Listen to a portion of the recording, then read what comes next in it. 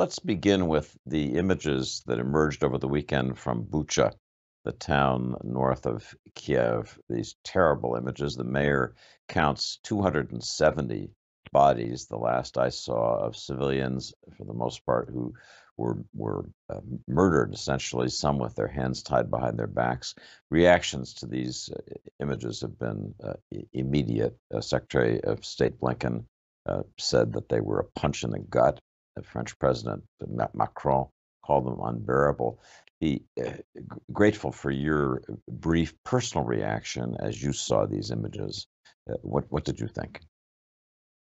That this is an effort to terrorize and intimidate the people of Ukraine who are standing up for their nation, for their people, to fight back against invaders. That these images may have local roots, but they have global reach. We are all bearing witness. I am now here in Warsaw speaking to you from the capital of Poland that has taken in at least, David, 2.4 million people over the last 28 days. And just to put it in perspective, David, I was ambassador in Sweden for 4 years, a country that rightfully makes a big deal that they took in 1 million people over 20 years. Poland, over 28 days, has taken in 2.4 million people. And that's in addition to 2 million Ukrainians who had come here before Putin invaded Ukraine.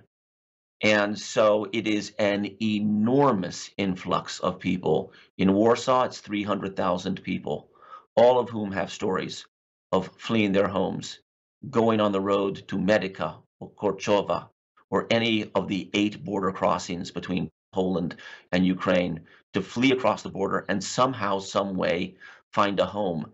And that's where, to me, the most interesting part of the story is, because Poland has, as a national policy, the assimilating of all arriving refugees into people's homes.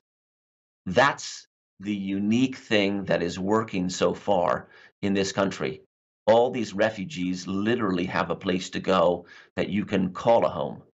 And it is a example of this country, Poland, that has been victimized many times over the centuries, of former victims embracing today's victims. It's an amazing human interest story, and it's working so far.